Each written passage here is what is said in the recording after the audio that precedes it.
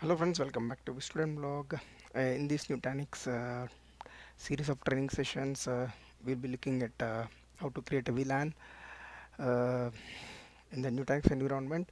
So I'm making small chunks of videos so that you guys don't get bored.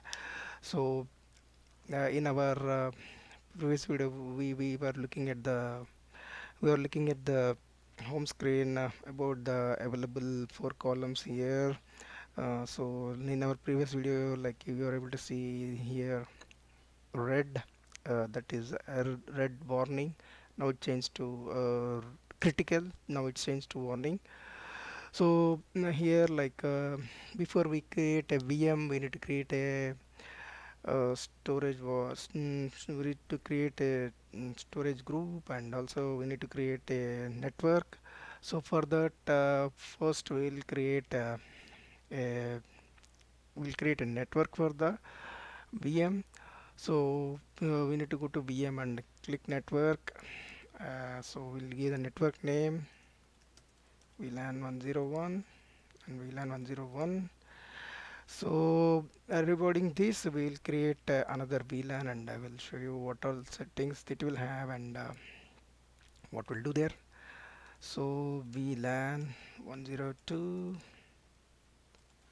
and we'll enable uh, address management. So what it is like, if you select this VLAN when you create a VM, what happens is now when you enable the pool of IPs, so from that pool it will assign the IP, DNS, everything to the particular virtual machine.